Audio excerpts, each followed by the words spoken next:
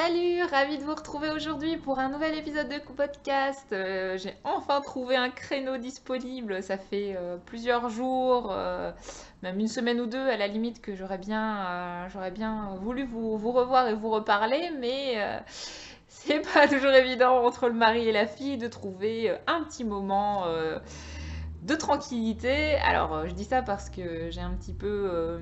Alors, mon mari dit bah, t'en fous, vas-y, tourne ton podcast. Moi, je vais aller lire un bouquin, mettre de la musique dans mes oreilles. Et puis voilà. Je dis ouais, mais quand même, c'est pas pareil. J'ai pas envie que quelqu'un me regarde en train de tourner, ce qui est parfaitement ridicule, puisque de toute façon, derrière, après, vous êtes plusieurs milliers à regarder ma vidéo, mais c'est quand même pas pareil entre le direct et puis le, euh, la diffusion sur internet, je trouve. Donc je suis un petit peu timide et j'attends vraiment d'avoir un moment où je suis toute seule à la maison, ou alors à la limite où il y a ma fille mais qu'elle est en train de dormir. Mais même ça, c'est encore trop hasardeux et trop instable pour être sûre d'être tranquille. Donc là, au moins, ça y est, j'ai trouvé mon petit moment. Donc voilà, ça fait à peu près 5 semaines, je pense, qu'on s'était pas vu. Donc il s'est passé pas mal de choses.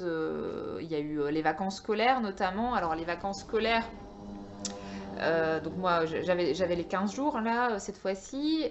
Et pour le coup, ce qui est bizarre, c'est que pendant les vacances scolaires, eh bien, je tricote moins. Je tricote moins parce que finalement on planifie plein de choses, on va voir des gens, on propose des activités, notamment avec Charline, et ce qui fait que finalement le temps de tricot se réduit parce que il n'y a plus les pauses au boulot où on peut tricoter, il n'y a plus les soirées complètes où on peut tricoter. Et donc j'ai eu l'impression d'avancer quand même moins vite durant ces 2 semaines. Mais bon, je me suis bien rattrapée depuis, puisque justement, depuis la rentrée, j'ai bien carburé sur un projet. En parallèle de ça, il n'y a pas eu beaucoup d'événements. En tout cas, moi, j'ai pas participé à beaucoup d'événements. J'ai pas été à Clamart, j'ai pas fait d'autres festivals et des choses comme ça. Mais on a eu un chouette tricoté quand même. Héloïse, donc Tricololoute, on a déjà parlé dans son dernier épisode de podcast. Donc on s'est retrouvés sur l'île, d'abord dans un resto, puis on a continué dans un petit bar-café après l'après-midi.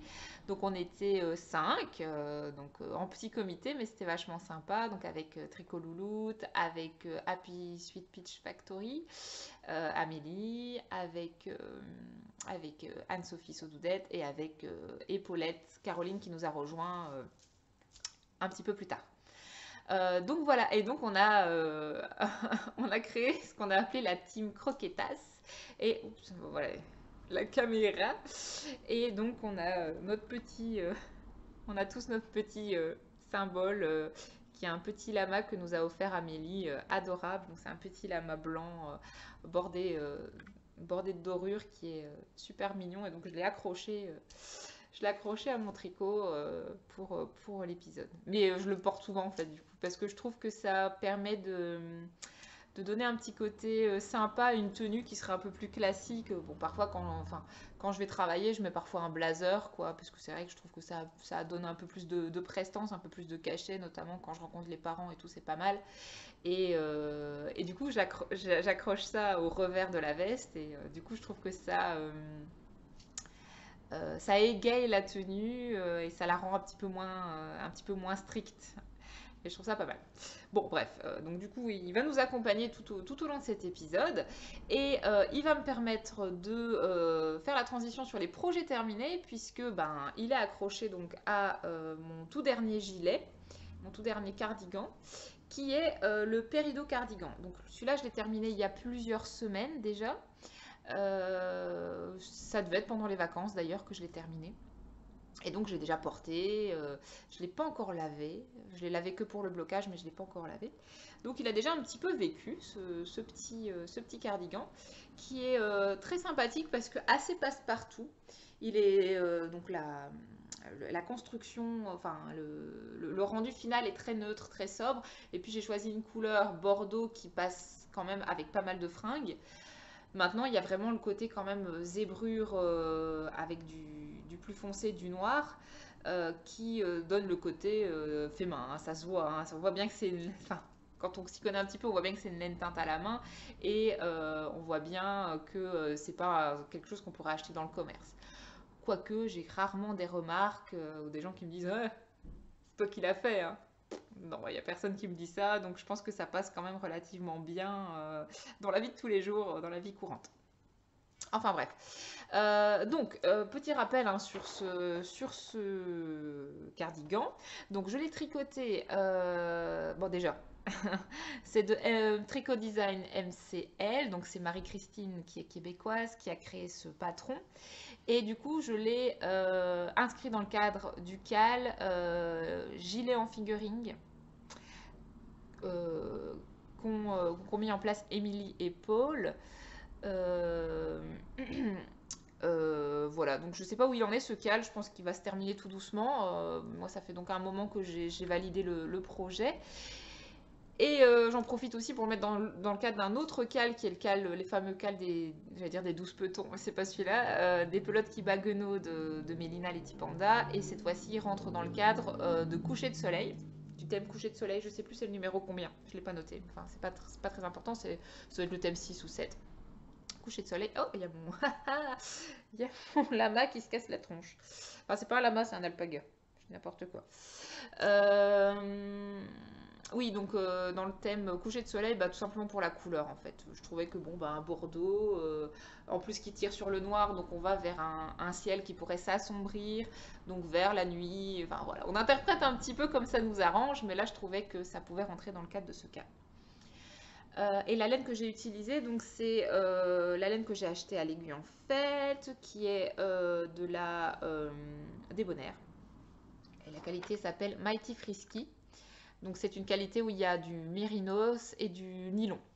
Le nylon, voilà, donnant cet aspect un petit peu solide. Et comme je vous l'avais dit, j'ai comparé les chevaux avec un écheveau mérino pur et je ne trouvais pas de différence au niveau de la douceur. C'est pour ça que j'ai choisi de prendre avec le nylon, comme ça, pour moi, ça assurait quand même une certaine solidité au gilet.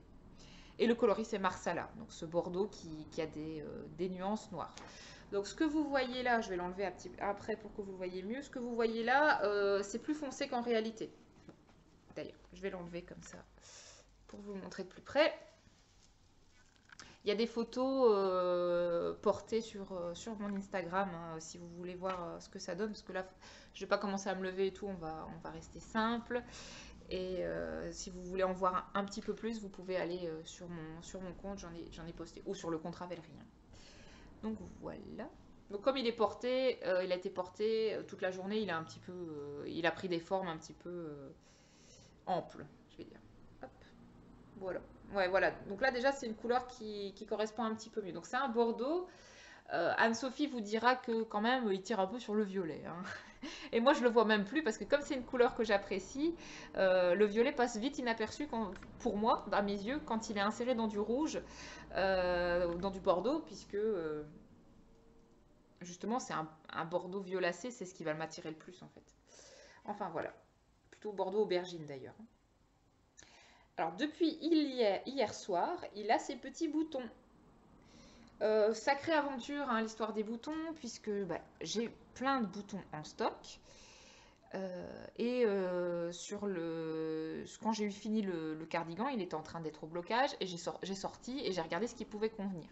Et j'en avais trouvé 4-5 qui étaient sympas, mais en fait c'était quand même des boutons relativement épais, enfin gros, d'un diamètre un petit peu trop important pour que ça colle bien avec le gilet. Et donc je me disais, oh c'est pas... Enfin, je trouvais que ça ressortait trop, on voyait trop les boutons. Donc je me suis dit, bah voilà, j'ai encore un stock énorme de boutons, et puis je vais devoir en commander, et oui. Donc j'ai été faire un petit tour sur A Little Mercery, et j'ai trouvé des boutons noirs tout simples qui me convenaient. Donc c'est ces petits boutons là. Voilà.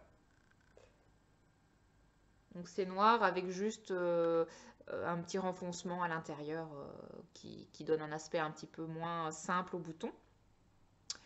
Mais Donc en fait, Marie-Christine, elle préconise des boutons de 12 mm de diamètre. Moi, ceux que j'avais en stock, c'était 17 mm de diamètre, donc c'est pour ça que ça faisait gros. Et ceux-là, ils font 11 mm de diamètre. Donc ils sont un tout petit peu trop petits. Et qu'est-ce qui se passe quand le bouton est trop petit? Eh ben, il saute de sa boutonnière. Donc là, le premier, ça va, mais ceux du bas, ils n'arrêtent pas de se barrer tout le temps. Ouais, voilà, regarde, ça tient pas, hein. Donc c'est un petit peu pénible. Je sais pas ce que je vais faire parce que j'ai pas envie de changer les boutons. C'est bon, j'ai galéré à trouver ceux-là. Ils ont mis un petit peu de temps à arriver, donc voilà. Puis je les ai cousus surtout, alors j'ai pas envie de les enlever.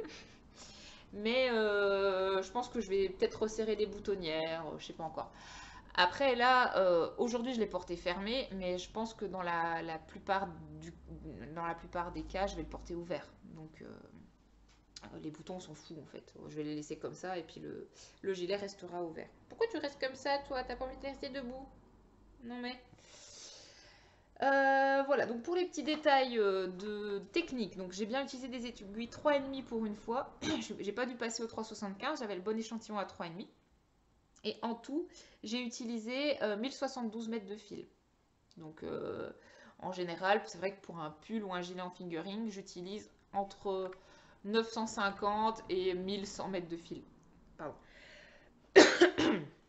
C'est à peu près ça qui ressort par rapport à ma taille, par rapport à ma morphologie. J'ai avalé de travers. Excusez-moi.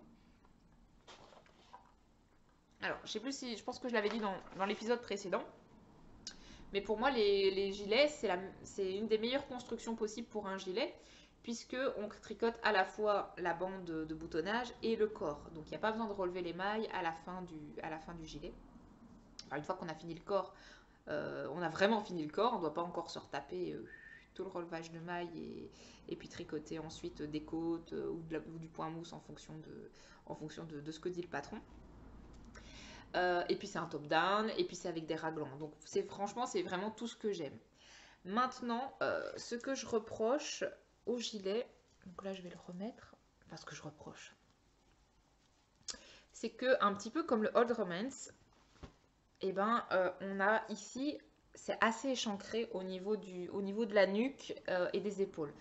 Donc moi, je dois quand même avouer que j'aime quand même bien quand le gilet, il vient quand même un petit peu plus couvrir le devant comme ça ici. Donc là, il a quand même tendance... Alors, il se barre pas, il se barre moins que sur le Old Romance, mais il est quand même pas hyper resserré. Il est quand même assez large. C'est acceptable, donc moi je ne vais pas commencer à ne pas le porter à cause de ça, non, au contraire ça va très bien, mais c'est vrai que bon, si vraiment vous aimez quelque chose qui tombe vraiment bien devant, ce sera peut-être pas le meilleur modèle qui vous convienne. Après, est-ce que c'est pas ma façon de tricoter qui a fait que ça tombe, ou ma façon de bloquer, qui a fait que moi ça tombe comme ça. Je trouvais que les photos du patron d'origine, ça ne faisait pas ça sur Marie-Christine. Après, on n'a pas la même morphologie, on n'a pas la même façon de tricoter, on n'a pas fait la même taille, donc il y a peut-être des choses qui changent par rapport à ça. Donc sur moi, ça tombe comme ça. Peut-être que sur vous, si vous le faites, ça sera un petit peu différent. Mais voilà, vous voyez que j'ai quand même... c'est bien dégagé ici. Voilà par rapport à ça. Alors, je vais reculer un tout petit peu la caméra, parce que j'arrête pas de taper dedans et j'ai l'impression à chaque fois que ça bouge un petit peu. Voilà.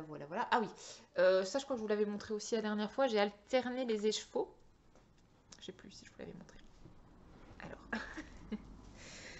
je le remets, je l'enlève, je le remets, je l'enlève. Donc j'ai alterné les écheveaux sur une petite partie. Alors il faut que je retrouve où c'est. Ouais. Donc je les ai alternés, ouais, on verra peut-être pas beaucoup. Donc vous voyez, il y a une petite ligne ici. Donc c'est là où j'ai alterné. Et vous voyez, ça ne resserre pas tant que ça le tricot. Et il me semble que j'ai fait de l'autre côté aussi. Ouais. Un peu plus bas, j'ai fait de l'autre côté. Comme ça, les deux côtés, il y a eu une alternance sur les deux côtés. Voilà, la ligne est ici. Il y a eu une alternance sur les deux côtés. Donc ça permet qu'il n'y ait pas un côté plus serré et qui remonte que l'autre, hein, parce que c'est quand même un petit peu moins souple. Et donc autant faire à peu près la même hauteur des deux côtés du gilet. Pour moi, ça semblait logique. Bon, maintenant, voilà, j'aime bien m'enquiquiner, hein, mais... J'ai alterné, mais je pense qu'il n'y en avait pas besoin, parce que franchement, les écheveaux étaient vraiment très très similaires. On avait les mêmes alternances de noir. Il n'y avait vraiment aucun souci. Là, pour le coup, la débonnaire, les bains sont vraiment impeccables. Les écheveaux étaient vraiment similaires. D'ailleurs, les manches, j'ai pas alterné, et j'ai dû changer à un moment donné. Il n'y a pas de souci par rapport à ça. Je voulais dire aussi que j'étais assez fière de mon relevage de mailles, hein, parce que de temps en temps, il faut quand même se jeter des fleurs. Ça se voit un petit peu plus sur le prochain projet d'ailleurs. Hop. Donc en dessous là, vous voyez, c'est quand même pas dégueu. Comment ça devient bleu quand je rapproche de l'écran, là, c'est impressionnant. Ouais, bon, c'est pas encore ça la mise au point. Oh là là, la différence de couleur. S'il te plaît. Ah, voilà. Donc c'est quand même propre, je trouve. C'est de mieux en mieux. Il reste encore parfois des petits trous, mais qui ne se voient pas de toute façon quand c'est porté. Voilà, qu'est-ce que j'ai fait d'autre? Bah, les boutons, je vous en ai parlé. Donc c'est un gilet qui s'évase, hein. Donc il y a des augmentations qu'on fait au fur et à mesure du corps. Et moi j'ai juste fait 2 augmentations de moins parce que je le trouvais déjà quand même bien large et j'avais pas besoin que ça s'évase encore. Et par contre, il est un petit peu rallongé. Les manches sont rallongées, le corps est rallongé. Je fais toujours ça parce que je sais pertinemment qu'une fois que je le porte, ça se rétracte. Donc là, quand il était bloqué, j'avais les manches, elles m'arrivaient là. Et puis une fois que je le porte, et maintenant elle m'arrive là. Elle m'arrive à la bonne longueur. Donc c'est parfait. Voilà, maintenant je le remets et je ne l'enlève plus. Parce qu'il fait quand même pas encore super chaud pour un début de mois de mai, hein. Je sais pas chez vous, mais dans le Nord-Pas-de-Calais, c'est pas ça. Voilà, donc ça c'est le premier projet terminé qui voilà, m'a pris plusieurs semaines et qui a été terminé il y a déjà un petit moment. Deuxième projet terminé, et là je suis trop contente, Il pendouille là-bas, je vais le chercher, excusez-moi. Hop, hop, c'est bon. Alors, j'en profite pour faire une pause glouglou. Donc c'est le pull champagne de Marie-Amélie Designs. Et il vient de sortir de son blocage. Il est tout beau, tout frais, tout propre. Je ne l'ai pas encore porté, donc il est encore bien figé, j'ai envie de dire, dans son jus. Il est figé dans son jus. Non, il est figé sortant du blocage, quoi. Donc là, je suis en amour total pour ce pull. Je m'éloigne pour que vous voyez un petit peu plus. Donc là, par contre, j'ai pas encore fait de photos portées. Je fais ça du week-end et puis je vais poster sur Instagram rapidement. Comme ça, vous pourrez voir ce que ça donne sur ma morphologie, n'est-ce pas? Donc, je l'ai tricoté. Donc, j'avais annoncé hein, dans le dernier épisode que j'allais le faire et j'ai utilisé les laines que j'avais dit. Donc, j'ai utilisé la trélise NYX, donc la qualité NYX avec du cachemire. Et j'ai utilisé, donc pour le corps et les manches, voilà. Et pour la dentelle, les côtes et l'icord de l'encolure, j'ai utilisé la qualité Asteria, qui est la qualité avec des paillettes. Vous voyez les paillettes? Paillettes, paillettes, paillettes. Wouhou. Ah, on les voit un petit peu. Alors je kiffe parce qu'en fait c'est des paillettes dorées. Il y a quand même, en fait, des stellinas, on peut avoir une stellina un peu plus argentée, un peu plus dorée, un peu plus bronze. Et jusqu'ici, j'avais plus de la stellina argentée. J'avais acheté plus des échevaux avec de la stellina argentée. Et là, c'est de la stellina dorée. Et je trouve que ça va d'autant mieux avec cette couleur-là qui est vraiment beige rosé. Enfin, c'est focaccia latte, hein, donc c'est café latte, quoi. La mousse que vous pouvez avoir au-dessus d'un cappuccino, c'est un petit peu beige rosé, comme ça. Enfin, bon, je sais pas, je bois pas de café, mais il me semble-t-il, sur les photos que j'ai pu voir, que ça ressemble un petit peu à cette mousse. Voilà. Donc, je l'ai tricoté aussi en 3,5, parce que j'avais le bon échantillon en 3,5, miracle. Mais c'est de la laine qui paraît très épaisse quand on la tricote. Le mélange des laines, d'ailleurs, ne pose aucun souci, alors qu'on a vraiment l'impression qu'elles sont pas du tout de la même épaisseur. Ça n'a posé aucun problème. On a bien la dentelle qui a bien pris et ça, je trouve que ça ne choque pas avec le reste du corps, hein. Donc ça, c'est super. J'ai tellement, tellement adoré ce projet que je l'ai tricoté en 12 jours. Je n'en reviens pas moi-même d'avoir tricoté un pull en fingering en 12 jours. Ça ne m'est jamais arrivé. Mon record, c'était le Old Romance en 21 jours. Donc là, wouh, je vais avoir du mal à faire mieux. C'est pas possible. Donc c'est pour ça que je vous disais tout à l'heure, ah, j'ai pas beaucoup tricoté pendant les vacances, mais je me suis bien rattrapée depuis, parce que depuis la rentrée, j'ai tricoté comme un porc. Alors là, j'ai eu du mal à lâcher mes igles. Les porcs ne tricotent pas, n'est-ce pas? Mais vous comprenez ce que je veux dire. Donc voilà, mon petit pupule champagne, qui du coup s'inscrit aussi dans le cadre des pelotes qui baguenaudent. Et comme il y a des paillettes, je l'ai mis dans le thème 12 pourvu que ça brille. Référence aussi au fait que c'est un patron qui est sorti pendant les fêtes, champagne, tout ça. C'est ce que, en fait, Marie-Amélie l'avait fait pour son réveillon, il me semble, hein, pour passer son réveillon de Noël ou du Nouvel An, je ne sais plus. J'ai eu très peur. J'ai eu très peur quand j'ai eu terminé le pull. Je l'ai essayé et je me suis dit, oh my god, il est vachement, vachement ajusté. Et en ce moment, je n'aime pas les pulls ajustés parce que, j'ai plus 20 ans. Non, mais je veux dire, je n'ai plus le corps que j'avais quand j'avais 20 ans. J'en ai 29, donc 10 ans presque ont passé et j'ai eu une grossesse entre-temps. Donc je ne... J'aime pas quand il y a quelque chose qui vient souligner la bouée. Je trouve ça pas très joli, quoi. Donc je préfère quand même avoir un pull qui me laisse respirer au niveau du bidou, quoi. Et donc quand je l'ai essayé et j'ai vu qu'il me serrait comme ça, j'ai eu un petit peu peur. J'ai regretté d'avoir fait les diminutions qu'il y a sur les côtés et tout ça. Et puis finalement, au blocage, j'ai vraiment bien tiré dessus pour qu'il corresponde aux mesures de la taille 90. Donc j'ai vraiment bien tiré dessus et en fait, nickel. Maintenant, il est bien. Il est même trop bien puisque au niveau de la dentelle ici, et enfin au niveau de l'encolure, eh bien, j'ai encore un décolleté de malade. Donc, je sais pas ce qui se passe avec, avec ma façon de tricoter et les patrons de Marie-Amélie Design, mais à chaque fois, j'ai des décolletés plus profonds que l'origine. Donc, j'ai eu pareil pour la Locasia. La Locasia, j'ai encore comparé avec celui d'Héloïse samedi. Bah oui, alors oui, si elle tire dessus, il descend bien, mais moi, si je tire dessus, il descend vraiment jusque-là, la Locasia. Le décolleté, c'est impressionnant. Donc, évidemment, je vous rassure, j'avais un débardeur en dessous. Je ne me déshabille pas dans les cafés et dans les bars. Mais voilà, donc c'est un petit peu impressionnant. Et du coup, j'ai un petit peu pareil avec celui-là.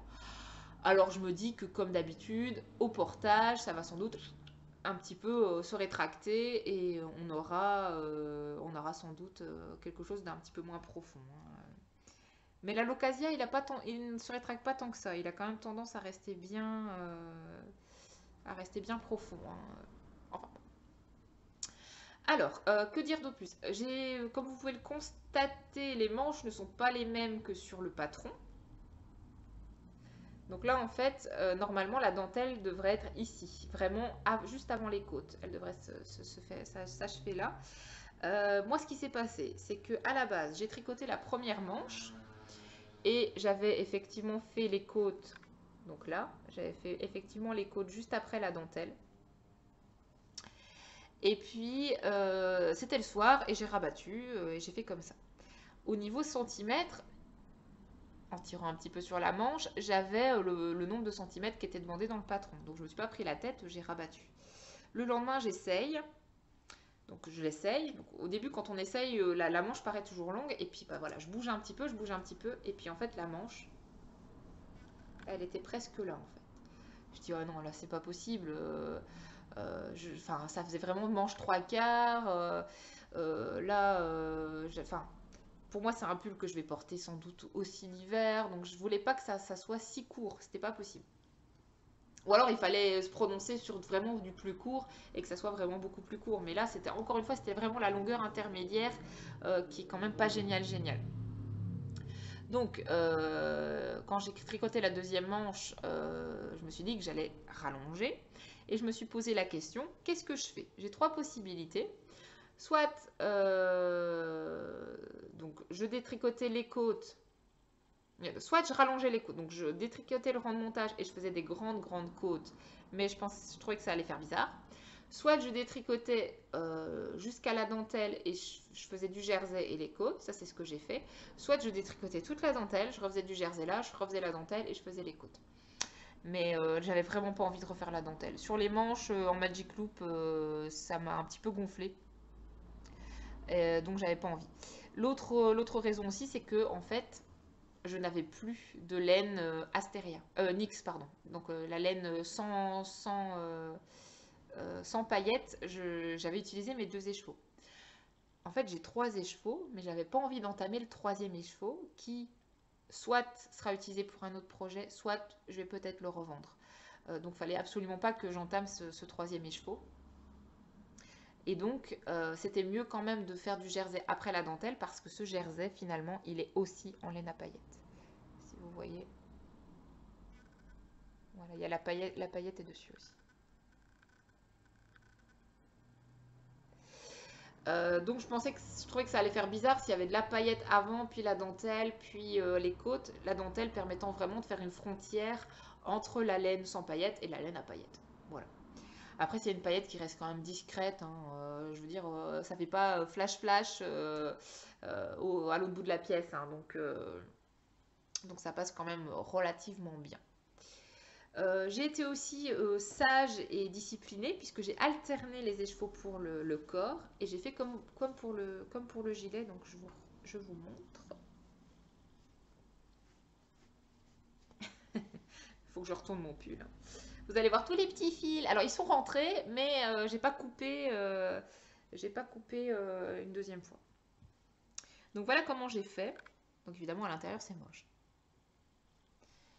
Donc vous voyez l'alternance, une première alternance, oups, reviens. Une première alternance ici et une deuxième alternance un petit peu plus bas. Là, une toute petite, là, j'avais la flemme. Après, je suis passée au reste de l'écheveau unique. Et de l'autre côté, c'est un petit peu plus flagrant.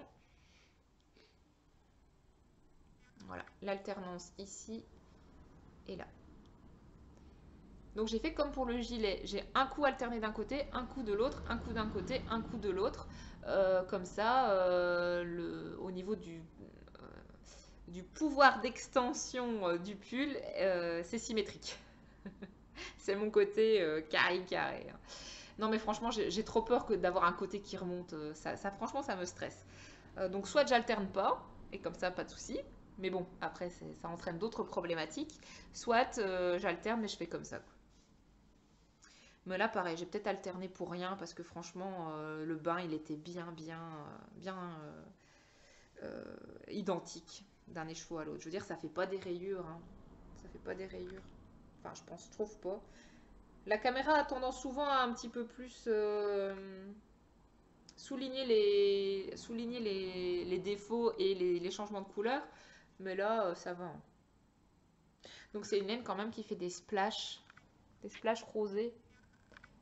Vous voyez, en fait tout est bleu. Vous voyez les choses trop bleues aujourd'hui. Je ne sais pas ce qui se passe. Là, il y a le soleil qui vient de revenir et ça fait vraiment une lumière très bleue. Enfin voilà, je ne l'ai pas encore porté, mais je vais sans doute le mettre ce week-end, faire des photos portées et vous montrer donc tout ce que ça donne. Mais en attendant, il est fini. Et il a été fini en un temps record.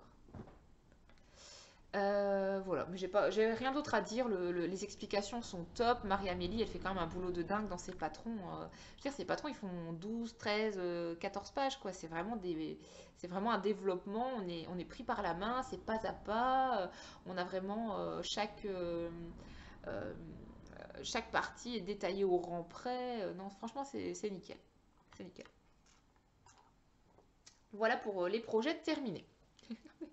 Il se barre tout le temps. Pourquoi tu veux pas rester la tête en haut, petit? C'est pénible, hein? Sur mon blazer, il tient mieux parce que comme c'est plus épais. Bon, tant pis. Donc les projets terminés, ce sont ces deux-là et je n'ai pas terminé autre chose parce que là je m'étais vraiment consacrée au pull à fond la caisse. Les encours. Alors les encours j'en ai 3 et il y en a 2 que vous connaissez. Donc il y en a un que je vais vite expédier parce qu'il est vraiment tout jeune. C'est un bébé encours, un nourrisson que j'ai commencé pas hier soir, avant-hier soir. Mais que j'ai plus touché depuis parce que faut qu'il y ait d'autres choses qui avancent aussi. Alors, pas de surprise, hein, j'ai fait ce que j'avais dit. Donc, après le pull champagne, j'ai commencé directement le gilet associé, à savoir le gilet aux gazeuses. Donc, c'est exactement le même modèle, la même construction, sauf que c'est un gilet. Donc, on ne vient pas fermer ici la dentelle, on laisse ouvert et puis il y aura des boutons et une patte de boutonnage. Donc, donc j'en suis au début du dos, hein. J'ai vraiment pas beaucoup avancé. Donc je me casse pas la tête, je fais la même taille. Maintenant la différence c'est que je le fais avec des aiguilles 3,75 et pas avec des aiguilles 3,5 parce que la laine étant différente, mon échantillon correspond à du 3,75. Donc du coup la laine. Donc la laine c'est de la vilaine single, donc là c'est de la single, que j'avais racheté à un destache de Make Me Feel, je pense. Il y a déjà plusieurs mois, hein, ça fait un petit moment que je l'ai en stock. J'ai les écheveaux, d'ailleurs ça se verra un petit peu mieux. Donc voilà, donc c'est un gris. Donc là vous le voyez bleu, il n'est pas comme ça. Ouais, il ressemble plus à ça. C'est un gris qui est quand même aussi très nuancé. Et alors il tire légèrement sur le violet. Si on le met à côté d'un gris plus neutre, ça se voit tout de suite. Si on le laisse tout seul, ça se voit pas tant que ça. Donc ça va quand même être un gilet assez nuancé, mais en même temps c'est gris. Donc je pense qu'il va quand même être relativement passe-partout. Et donc tricoté, ça donne ça. Voilà là.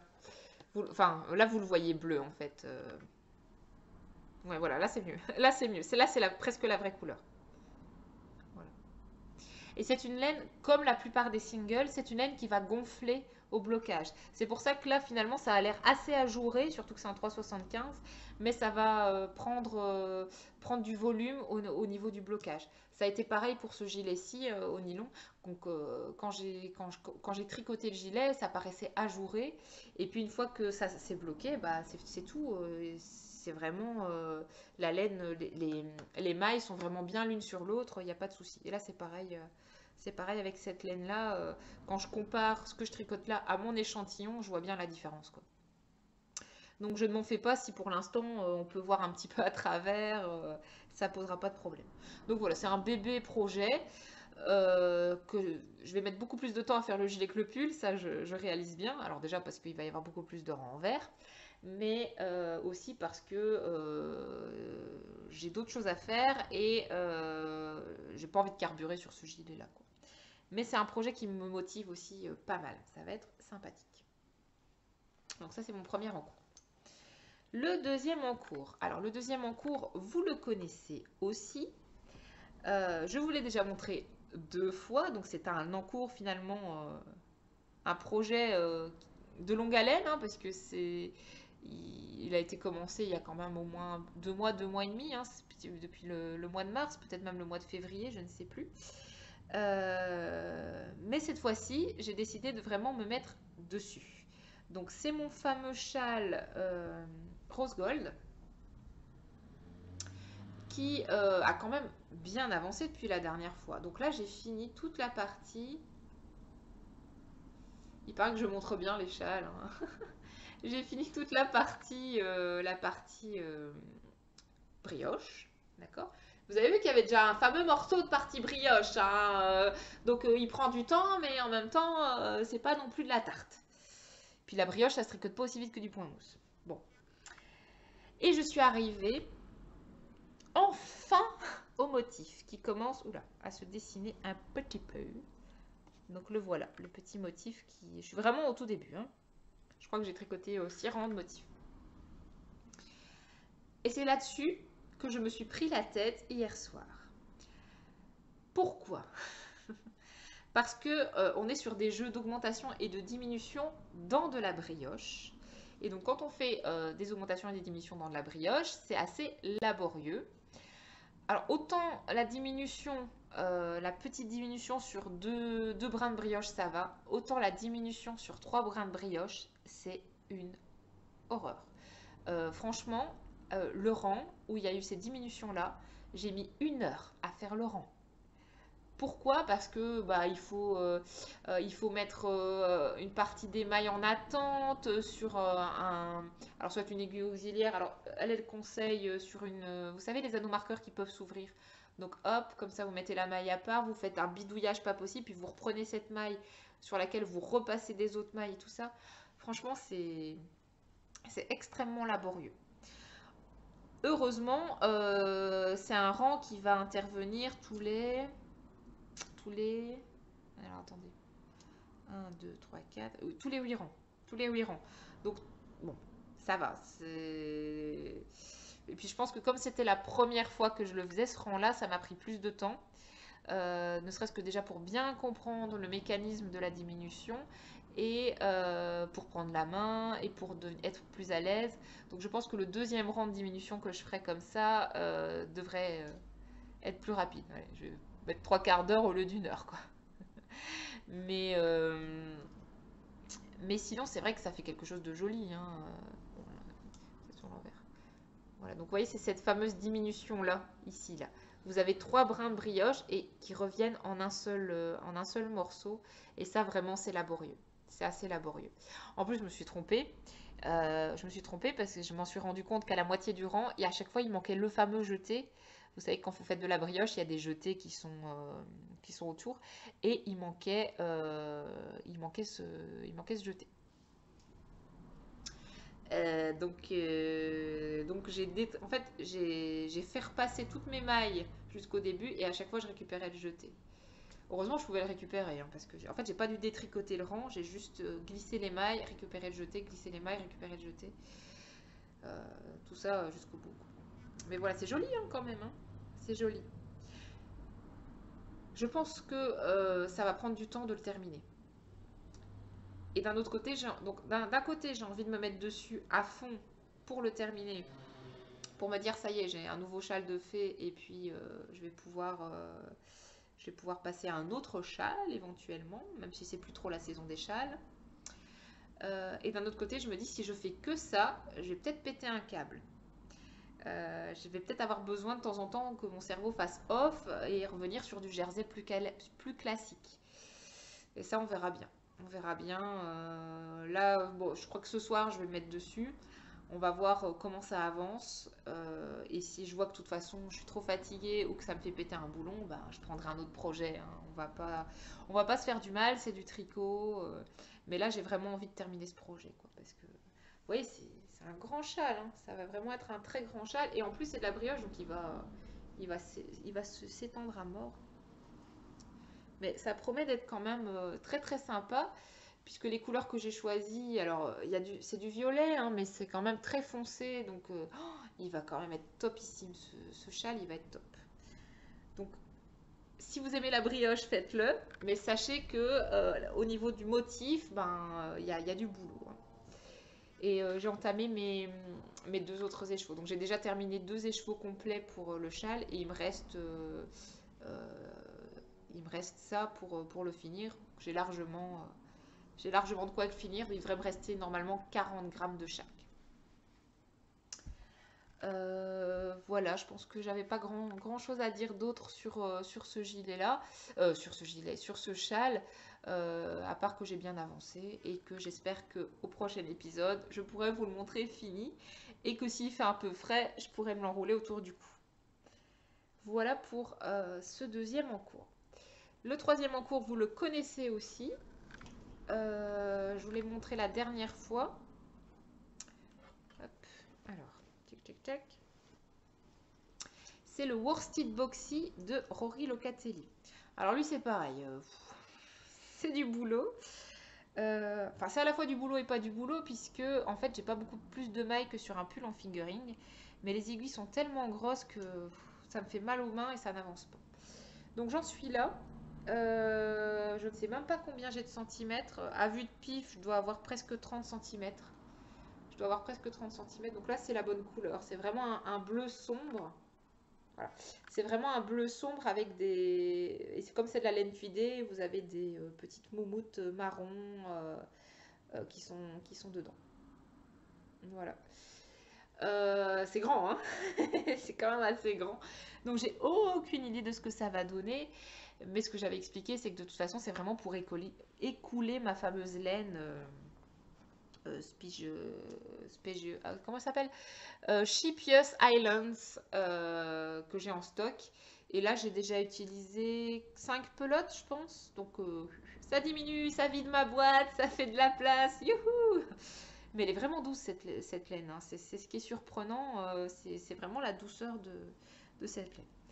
Donc là, ça fait un moment que j'y ai pas touché. C'est vraiment le projet, je pense que je vais avancer quand j'en ai envie. Donc quand mes autres encours me gonflent et que j'ai envie de faire une pause. Donc par exemple, si le châle me gonfle, je peux toujours tricoter là-dessus. Bien qu'à mon avis, je vais plutôt tricoter aux gazeuses, mais ça, on verra. Ça me laisse quand même l'embarras du choix, hein, sur les possibilités. Mais celui-là, il ne sera pas fini au prochain épisode, ça c'est sûr. Ça va vraiment être mon objectif, je pense, ça va être de le terminer pour l'hiver prochain. Donc, j'ai le temps. Franchement, j'ai le temps. Et voilà pour les encours. Comme là, j'ai quand même encore du boulot et je suis au début d'un gros projet qui est le gilet. J'ai pas vraiment d'idée précise de futurs projets. J'ai les laines et j'ai les... Enfin, si, j'ai des idées de futurs projets, mais je sais pas encore lequel je vais faire parmi ceux qui sont vraiment listés dans ma tête.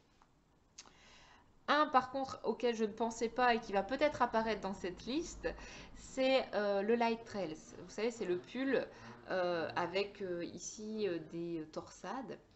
Et en fait, pourquoi est-ce que j'y pense? Parce que j'ai complètement craqué sur la version qu'a fait Fidiver, qu'a fait Charlotte de son Light Trails. Elle en parle dans son dernier épisode de podcast, elle en parle.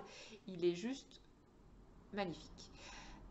J'adore ce qu'elle a fait, à savoir qu'en fait, elle a fait une modification pour la manche. Donc, au lieu d'avoir la torsade qui continue sur une manche en mailles en vert, ben, elle n'a pas envie de faire la manche en mailles en vert et elle a bien raison. Donc, elle fait la manche en mailles en droit et elle a juste gardé 2 mailles en vert de bordure autour de la torsade pour évidemment détacher la torsade du reste de la manche. Donc, je trouve que c'est une idée de génie et j'ai bien envie de recopier. Et en plus, j'ai de la laine justement dans les tons un petit peu marron qui ressemblent un petit peu à ce qu'elle avait choisi elle comme laine. Donc j'ai bien envie de copier et c'est un juste retour des choses parce que voilà, elle a aussi dit que c'est à cause de moi qu'elle avait fait le gilet en brun. Et ben, ça sera à cause d'elle si je fais le pull Light Trails. Voilà. Mais d'abord, c'est aux gazeuses. Je pense que je vais faire un coup un gilet, un coup un pull, un coup un gilet, un coup un pull. Ça pourrait être pas mal. Là, j'ai fini champagne, donc aux gazeuses. Donc après un pull, ça pourrait être le Light Trails. Et après, un autre gilet du type le Dexter ou le Grace. Enfin bref.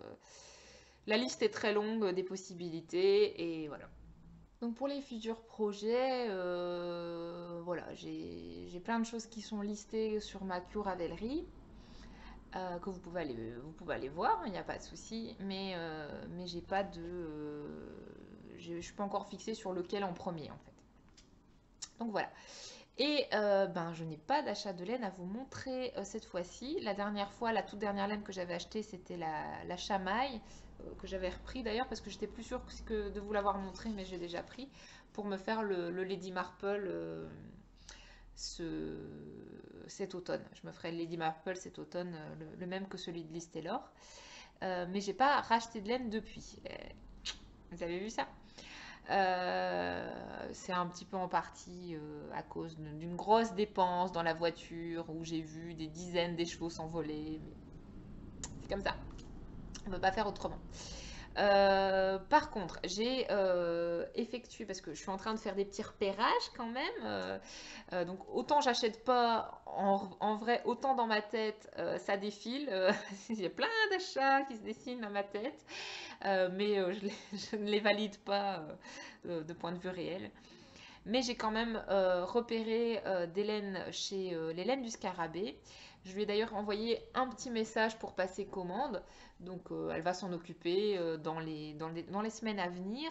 Mais je n'aurai pas la commande avant le 1er juillet parce que je lui ai commandé une couleur qui en fait ne sera disponible que le 1er juillet parce que c'est une couleur club et donc pendant un moment elle est exclusive à ceux qui font partie du club, si j'ai bien compris. Mais je suis pas pressée, il n'y a pas de souci. Encore une fois, c'est pour des projets hivernaux, automnaux, hivernaux. Euh, donc, euh, donc voilà. Après, voilà, il y a d'autres laines qui me font de l'œil, mais je reste raisonnable. Demain, je retourne à la cabane tricotée pour faire un petit coucou, un petit tricoté.